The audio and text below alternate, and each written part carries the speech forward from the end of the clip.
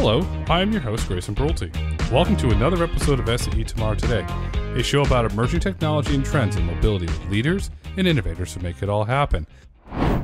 On today's episode, we're absolutely honored to be joined by David Kim, Senior Vice President and Principal, WSP USA. On today's episode, he'll discuss road usage charging programs and zero-emission buses for transit agencies. We hope you enjoy this episode. David, welcome to the podcast. Grayson, it's great to be here. Thanks so much for having me. It's great to have you here. And today we're going to get into an interesting, debatable topic around roads and how we pay for roads.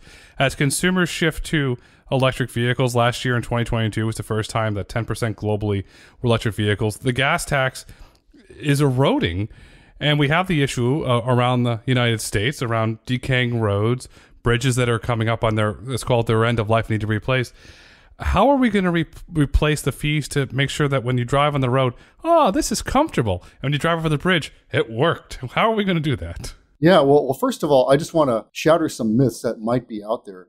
A road usage charge, or what we call RUC, would eventually replace the current motor fuels tax, and as you correctly pointed out, the gas tax as we know it is dying. And it's dying a slow death, maybe not so slow death. And when people find out that the main revenue source for building and maintaining our system of highways and bridges is about to become obsolete as a result of electric vehicles, people understand the need for a completely new way to fund our transportation system, since EV owners don't pay a penny in gas taxes. They're getting a free ride. And people instinctively understand that a system that relies on consumers buying gasoline simply cannot continue. And so I think we're on the verge of major transition in the years ahead. And while there may be some grumpiness out there in terms of paying fees and taxes, I think people get it. Here's an interesting thing. I'm an EV owner. You mentioned, so I had a nice vehicle before. You go to the gas and you put gas in, and there's a tax in there. Not very transparent, but you're paying a tax there. Can you put a transparent tax on the charging around EVs when you plug it in, and then you can generate revenue that way to pay for the roads? Are you referring to the collection method, or paying at the EV charging station, or some other method? Paying at the EV charging station, or even if you're plugging it into your home, and to me it just seems like it's a software problem to solve.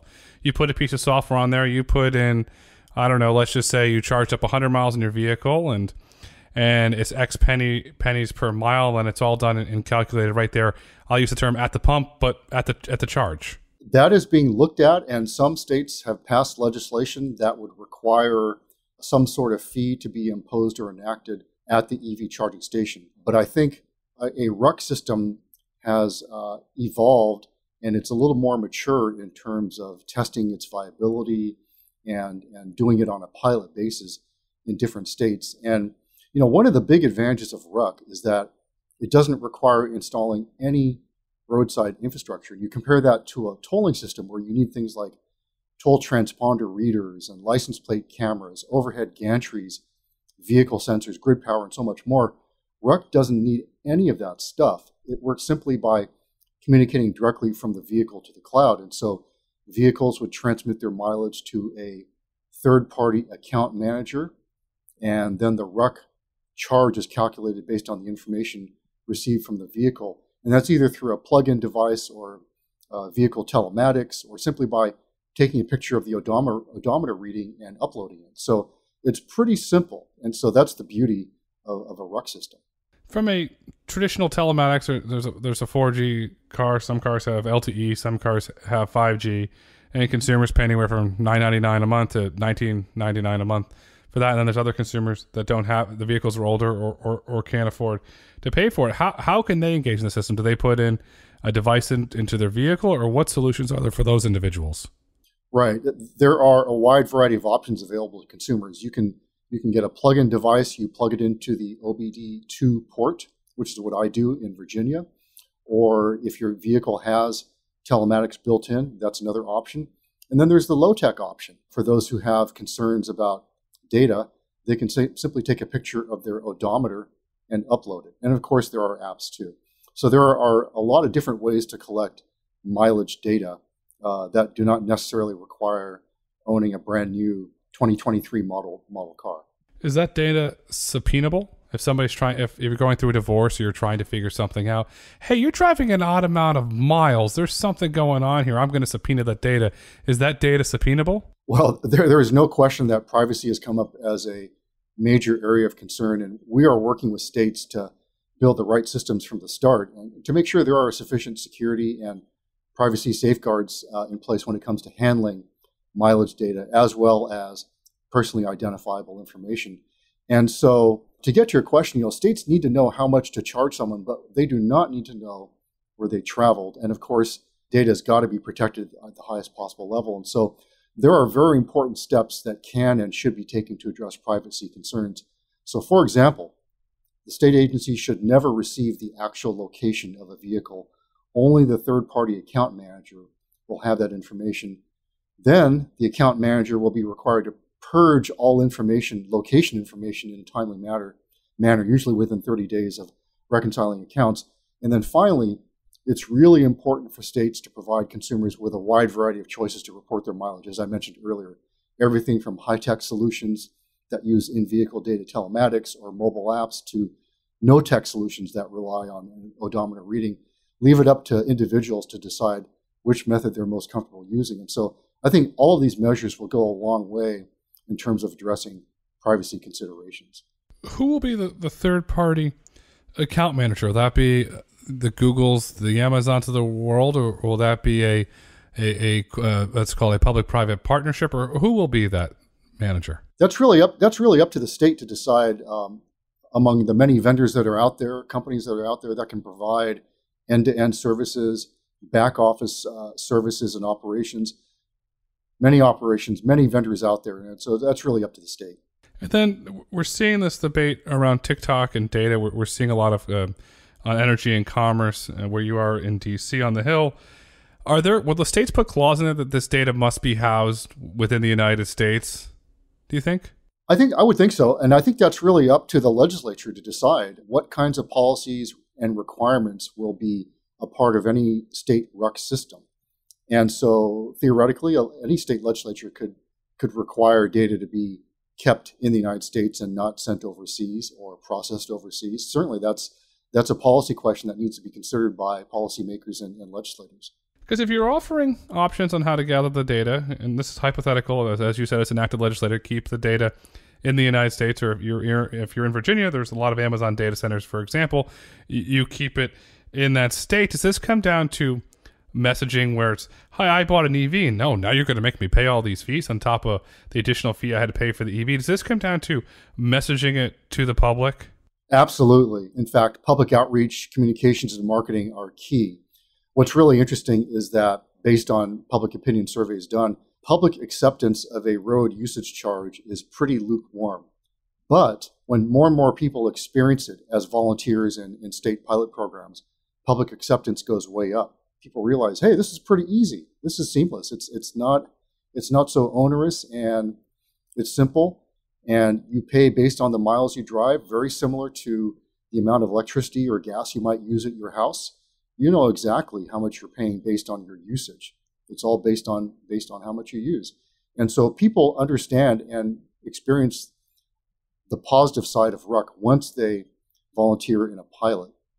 And so what's exciting is that under the infrastructure law, US DOT will be doing a national pilot. And so the more people who experience RUC, the more public acceptance will go up.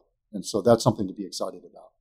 You're participating in a pilot in Virginia. You're there using it. You use the Google term, you're eating your own dog food.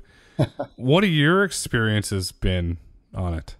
Well, I just signed up for it, so it's early to say, but the way it works in Virginia is for those who drive an electric vehicle or a fuel-efficient vehicle, you have the option of paying the annual registration fee, or you can voluntarily participate in their road usage charge program. I chose the latter. I just signed up for it, so it's early, but I'm excited. There's an app on my iPhone, and so I'm excited to see what it's all about. I'm happy to be a guinea pig. I will say, when I lived in Sacramento not too long ago, I had usage-based insurance, and it works much the same way. You pay for auto insurance based on the miles you drive. And so on your app, you can see how many miles you drive, And the app also shows you where you drove. I didn't have a problem with that because I was confident in the company's ability to safeguard that information and not allow that to get out to the wrong people. So I'm excited about the Virginia pilot, and again, I'm happy to be a guinea pig and see what it's like from a consumer standpoint. From the company standpoint, if the insurance company is publicly traded, consumers can basically bankrupt them by doing a run on the stock if they leak the data, so they're held accountable to shareholders. The government side, they're really not. I mean, they're accountable to taxpayers, but not really. So you're running this in Virginia. You opted to pay the per mileage fee instead of the annual fee. What happens when you say you go over that fee or you hit that fee? Does your road mileage, does the fee stop, or does it continue? In the case of the Virginia pilot, it's capped at the annual vehicle registration fee, which I think is $200. And so under this pilot, road usage charge pilot, you're not going to pay more than $200, more than what you would normally pay through the vehicle registration fee. So it's capped at that level.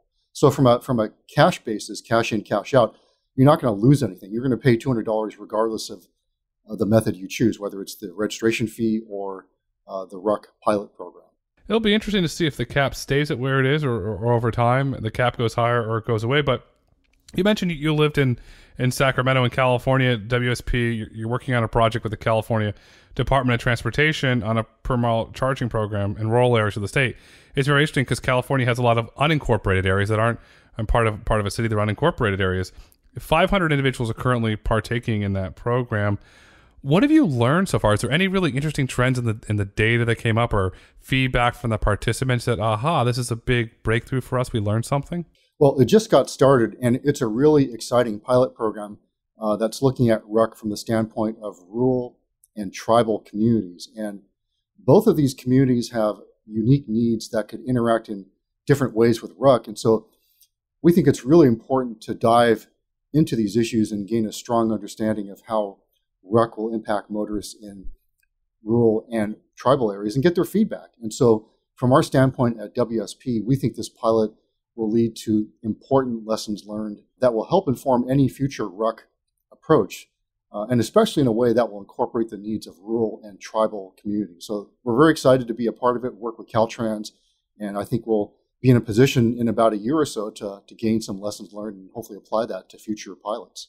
That's positive, and hopefully that knowledge and know-how can be passed on to other states as they look into RUCs as well. Are the other 49 states, there's a lot of rural area in Montana, Wyoming, Nebraska. Are they doing similar programs in states with lots of rural areas? Yes. In fact, Utah is one of the leading states when it comes to RUC pilot programs. And certainly we all know Utah has a lot of rural areas. And then parts of Oregon and Washington as well. Lots of rural areas, especially on the eastern side of those states. And I'm leaving out a few other states, but Colorado, same thing. They're deep into this. Minnesota, lots of rural areas and tribal communities as well. So in terms of terrain, there is such a wide variety across all the states involved in these pilots. And I think over time, we're going to learn. We've learned a lot. We're going to learn more in the years ahead. Fascinating you highlight Utah. I was reading the other day, Utah is lobbying Major League Baseball to get an expansion team there because it's one of the fastest growing states in the United States, and the Utah Jazz, from an attendance economic standpoint, has done very well for the city of Salt Lake. So you have a very fast-growing state. You're very progressive on transportation. You're going to learn a lot there. You're going to learn a lot from California and the other areas with RUC, and you mentioned there Virginia. Is the goal eventually to put all this together to have a standardized pricing where you go from California to Arizona, California to Nevada, or if you want to drive all the way to Utah as well, where the consumer knows, okay, so I'm in California. Okay, well, if I go into Arizona, it's going to be a lot more to drive, so I want to avoid that. Do we eventually get to the point where there's standardized pricing across the board? Well, one of the great things with RUC is that it's a platform that can be designed in a wide variety of ways. And what do I mean by that? Well, the base case is that it can be set as a per mile fee to replace the gas tax.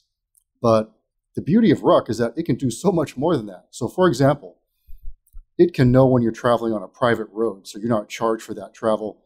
That's something the gas tax cannot do. So that's a huge plus for our farmers and ranchers. And then on top of that, you can design RUC to accomplish any number of policy objectives.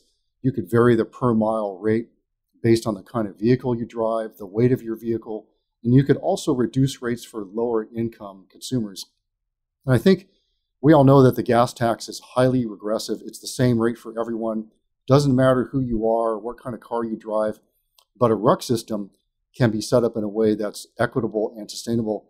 In fact, just the opposite of the gas tax, which is anything but transparent. So you have a transparent approach, but then on the other side, if I want to use the term across the aisle, you have bad guys. You have hackers that are always trying to outmaneuver and do all sorts of illicit activities. How do you avoid a consumer trying to avoid the gas tax? I'll give you an example in California. No license plate, you can drive with that. It says whatever the dealer is, or the spray paint trick, you spray it on there. How do you avoid that or limit your losses from the hackers that are going to spend all day and all night and do nothing to figure out until how they can bypass this? Yeah, I think you're asking about two things, hackers and compliance, how to avoid fare evasion. Let me take the second one first. If a driver doesn't pay their mileage fee, the state can exercise registration or title liens on a vehicle the same way when it comes to unpaid tolls. That's what states do now. And so that's no different. When it comes to hackers, we know they're out there. And so we're working closely with states to make sure there are robust processes and functions put in place that will constantly search for and eliminate any potential electronic threat. Also want to point out that RUC systems have to go through multiple layers of certification and testing. In fact, they're required to comply with standards defined in NIST, National Institute of Standards and Technology. Same with RUC payments that are made online. There are encryption formats and standards that need to be complied with. So I think it's a multi-layered approach to make sure or to minimize the prospect of hackers intruding into systems. And of course, there are methods in place to address fare evasion or fee evasion, as the case may be. David, so you clearly define the issue of how to stay ahead of hackers. And I'm really curious, will the road usage tax, or you use the term RUC, will that be on all roads? Obviously, if you're on a private road, you're not going to charge the RUC fee. But how about highways versus surface roads? Will it go to all roads, or will it only be on certain types of roads? This is outside of private property on, let's call them public roads. Yeah, so RUC would apply to all public roads. And so RUC is different than a toll in that a toll applies only to designated roadways. That's a toll. But RUC would apply to all public roadways, whether you're driving on a highway or city street or other thoroughfare. Do we get to a point where a state needs to, if it's let's use California with the 405, for example, you're coming in from the valley into downtown, into Los Angeles to go to the west side. It's high traffic where they try and put a higher RUC on there just because of the amount of traffic, and perhaps there's a budget shortfall? Well, as a former Angelino, I'm really glad you brought up the 405 freeway and Sepulveda Boulevard. Very familiar with them. It's really up to the state to determine, again, what kind of rate you set. Is it based on the vehicle you drive? Is it based on time of day, time of night? Is it based on traffic and congestion levels? And it can be all of those things. But at the same time, and not to get too far down into this rabbit hole, there is congestion pricing, which is really designed to manage congestion and to encourage drivers to seek other modes of transportation to get to where they need to go. Whereas RUC is primarily seen as a way to replace the gas tax, but also can be used to accomplish other policy objectives, especially when it comes to equity and sustainability. So I know that's a little bit confusing, but the rate, bottom line is the rate really depends on how the state wants to approach that. Having lived in the Los Angeles area and you being an Angelino for many years, we just have to hope that it doesn't put the RUC on the 405 and not on Sepulveda, because then everybody's going to go onto the surface streets and back it up. Correct. Well, I think in a classic RUC system, there would be no diversion on Sepulveda Boulevard or any other surface street as a cut through, because the RUC would apply no matter where you're driving, as long as it's not a private road. So if people were to take Sepulveda Boulevard to avoid a fee, they would soon find out that it didn't save them any money. Because again, RUC applies to all public roads, not just freeways. Yeah, and you know, and I both know at rush hour going down Sepulveda versus the 405 is not going to make much of a difference in terms of time to get to your destination. Road usage tax, it's clearly becoming a trend. It's bubbling up. The other big trend that's only accelerating is the transition to electrification. And inside of that, there's the consumer adoption of the electric vehicles. On the commercial side, the Class 6, Class 8 trucks starting to electrify. And now you're starting to see buses, school buses, transit buses. They're looking at this, and then they're giving out very bold statements to transition to electrification, especially the transit agencies. But there's a lot that goes into that. You can't just put out a press release, say we're going to buy a bunch of electric buses and buy them. It doesn't work that way. There's a lot of infrastructure planning that goes along with that. From an infrastructure planning perspective, how can a transit fleet start the process of transitioning from an ICE vehicle today, or if you want to use a natural gas bus, to an all-electric fleet tomorrow? Yeah, this transition is well underway, and a lot of transit agencies are off to a good start. But you hit the nail on the head. It is incredibly complicated, and it's not simply a matter of buying a bunch of electric buses, finding a place to plug them in, and off you go. Not as simple as that. And I know we don't have enough time to get into too much detail, but here are a few reasons why it's so damn complicated. Number one is geography and climate. Huge impact on bus operations as well as energy demand. There's also bus facilities and depots. Transit agencies need to plan and build brand new facilities to accommodate electric buses, to not just to house them, but to maintain them and charge them. Their current facilities are not designed for zero-emission vehicles, and so this is a very expensive proposition. Then there's workforce training and development. Employees need to be thoroughly trained on how to operate an electric bus, how to maneuver them in just the right place when they need to be charged, how to maintain them, and so forth. You're basically training an entirely new category of employee. And then there's cost. All of this is incredibly expensive, and there are other daunting challenges. And while they can be overcome, the transition will not happen overnight, and it's a very heavy lift for any transit agency, regardless of size. I'm happy to say that at WSP, we are working hand in hand with a lot of transit agencies around the country to help them, to assist them as they make this transition. And so that's the exciting thing. This transition is underway. It will take time, but this is underway, and we're going to see a whole new fleet of buses in the coming years, zero-emission buses.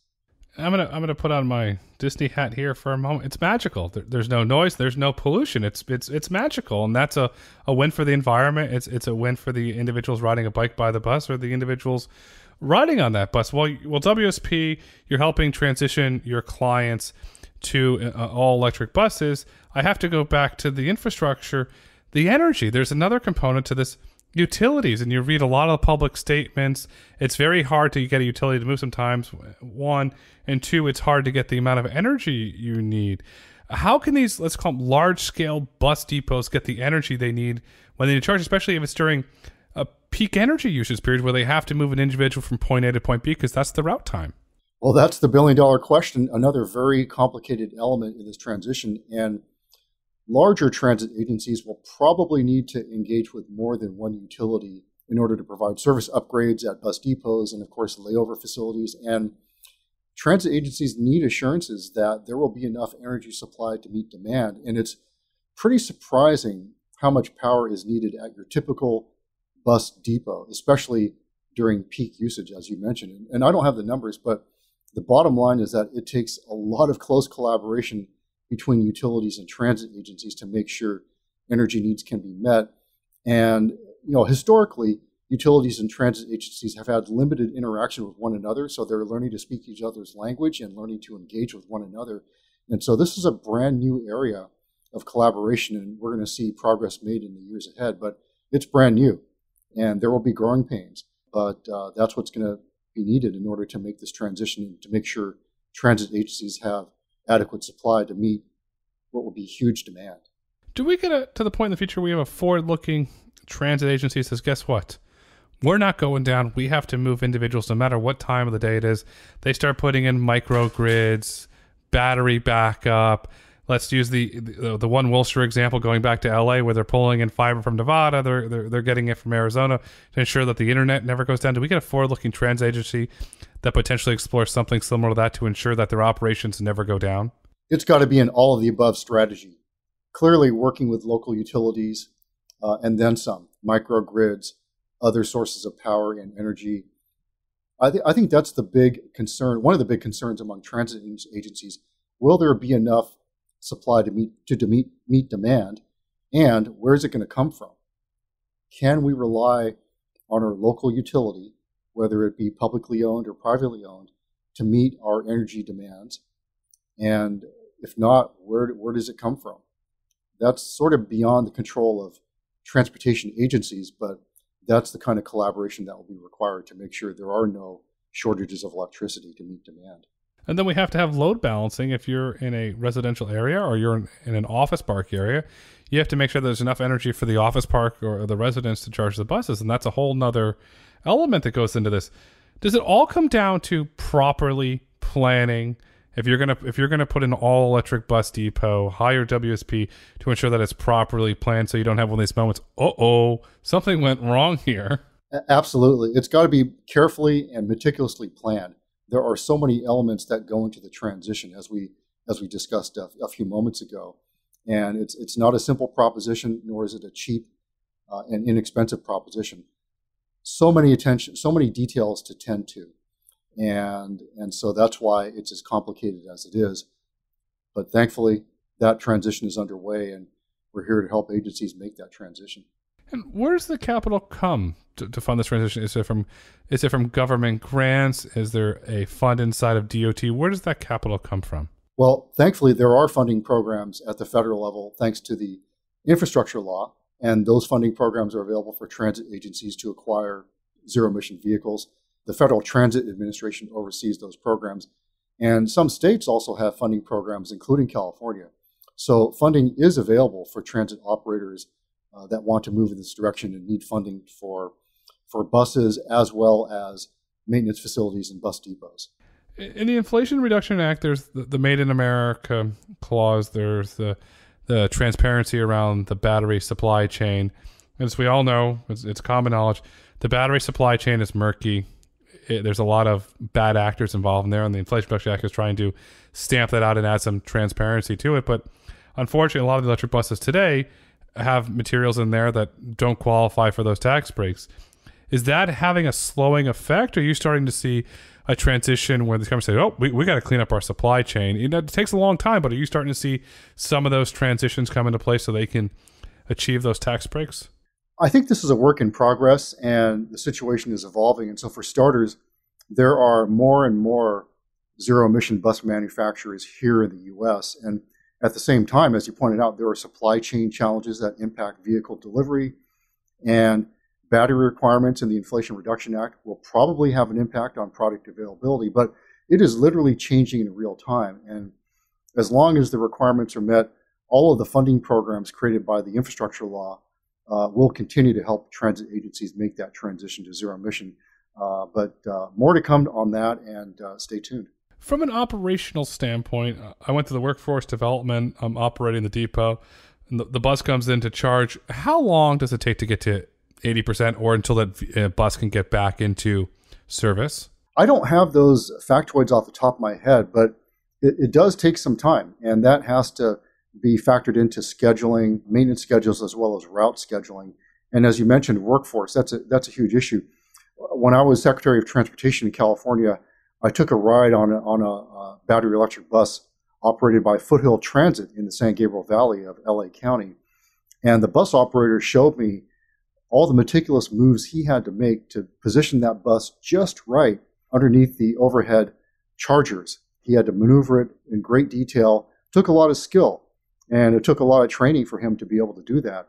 And so I saw up front what it takes to position the bus the right way, get it underneath that overhead charger, and begin the charging process. So it's quite a process, and I would encourage you to check it out if you can, and others as well. It's something else. It's very intricate, elaborate dance, if you will. While it's a process, if you look at the transition to zero emission buses in this case, it's going to create jobs because you're going to have an individual to manage the microgrid, an individual to build the depot. Is this another way to look at this? Is it looking as an economic development tool where, hey, look, you're going to have the temporary jobs to build the construction, but then you're going to have the operation jobs that you're going to need, and then you're going to have an individual to write the code to program the bus schedule and to maintain it? Yes, absolutely. There's no question that this will create a whole new industry, new job classifications that barely exist today. And so new training and workforce development, new education, new curriculum, all of that is required or will be required in the years ahead as transit buses make this transition to zero emission. So that's exciting. That's a really positive byproduct of the transition. Obviously the environmental benefits, but also economic benefits, job creation benefits. So there are so many benefits out there with this transition. As we transition, you mentioned Foothill Transit. They're very forward-looking in their adoption of electric transit buses. How do you see electric transit buses rolling out? Do you see it mostly in California and then perhaps in New York? Do you kind of see it starting in pockets and then eventually expanding to other parts of the country? How do you see it rolling out? Well, there's no doubt that California agencies are moving quickly because they are under a mandate to do so. By 2040, all transit buses are required to be zero emissions. So that's not a lot of time. Other states are adopting California standards and requirements. And so you're seeing this all over the place. But as we discussed earlier, it's going to be a gradual transition for all the reasons we discussed. It's so complicated. So much goes into it. But the work is underway and a lot of agencies are well into it. I also want to mention another transit agency in California, Orange County Transportation Authority. They are deploying both battery electric as well as hydrogen fuel cell buses. And I saw their hydrogen fueling facilities at one of their bus depots. It was fascinating. And I think they're doing this in order to determine and evaluate which technology will work better. It might turn out that both work well. There are advantages with hydrogen fuel cell over battery electric and vice versa. Both have strengths and weaknesses. So we're seeing that. And not just OCTA, but other agencies experiment with both types of technology. And so that's really exciting. You have to give Orange County a lot of credit because they're sitting there and they're learning. They're not picking you were in government, so you're not picking a winner or loser. They're saying, okay, we're going to try both technologies and which one will work best to serve our constituents. That's something notable that other agencies can. Do you see other agencies, perhaps in Sacramento, Los Angeles, adopting that same as well, since they're neighbor with Orange County? Yes, and in fact, in other parts of the state, I believe AC Transit in Oakland, Alameda County, also taking the same approach as Orange County Transportation Authority in terms of deploying both hydrogen fuel cell and battery electric. And I know I'm missing a few others, but agencies, but more and more agencies are starting to do this. And I think it's a great way to glean lessons learned and to determine from an operational standpoint which technology might work better. And again, it might be there might be a room for both, but that's an experiment and that's underway. And I think there's a lot to be excited about as this continues. There's a lot to be excited about, but there's also a lot to learn. There's certain parts of California that are hilly or mountainous than other parts that tend to be flatter and be really interesting. Okay, hydrogen performs better in the mountains than battery, and perhaps we're going to put the hydrogen fuel cell here just because of the range and the ability. That's going to be a really interesting to learn there. Earlier, we talked about road usage fees. I want to get back to that for a moment. Will these battery electric buses be subject to that? Will it be a pass-on cost to the rider, or will these buses be fully exempt from the road usage fees? Well, that's a decision for policymakers and legislators at the state and federal level. And there are many policy issues yet to be decided and addressed, and this is certainly one of them. There's a lot of things that are going to be decided, but the bottom line is it's going to be a lot of fun.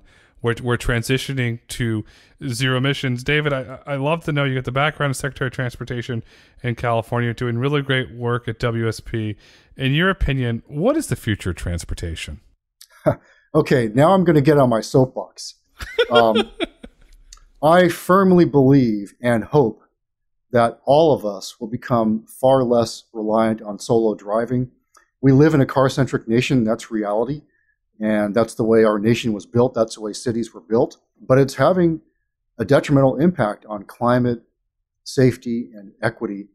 And what we need to do is encourage far greater mode shift, which is a technical term that means we need to travel more by transit and rail, walking and biking, micro-mobility options like scooters and bikes. And of course, technology has its important place, but it's one tool in the toolbox. And transforming our built environment, no matter where you live, will take time. But I very much hope we're heading in that direction because we need to move in that direction for the future of our climate, for safety, for sustainability, and for equity. We need to be on the cutting edge of that kind of transformation that we so desperately need. So now I'll get off my soapbox. The soapbox is a good place to be. It's a good place to pontificate. What we do know is that the future of transportation is changing. What we have today for transportation will not be what we have in the future. And David, as we look to wrap up this insightful conversation, what would you like our listeners to take away with them today? Well, we are on the verge of so much transformational change in the transportation world, whether it's how you pay for our roads and bridges, how you travel, how our built environment can change, how we advance equity through transportation decision-making and planning and project selection. This is a really exciting time to be in transportation, and change, maybe even radical change, lies at the heart of everything that is about to unfold in the years ahead. As David said, it is indeed exciting times. Today is tomorrow, tomorrow is today, the future is zero emissions. David, thank you so much for coming on SAE Tomorrow Today. Thank you, Grayson. Great talking to you. Thank you for listening to SAE Tomorrow Today. If you've enjoyed this episode and would like to hear more, please kindly rate, review, and let us know what topics you'd like for us to explore next. Be sure to join us next week as we speak with Redwood Materials as they'll discuss battery recycling and the circular supply chain for electric vehicles. SAE International makes no representations as to the accuracy of the information presented in this podcast. The information and opinions are for general information only. SAE International does not endorse, approve, recommend, or certify any information, product, process, service, or organization presented or mentioned in this podcast.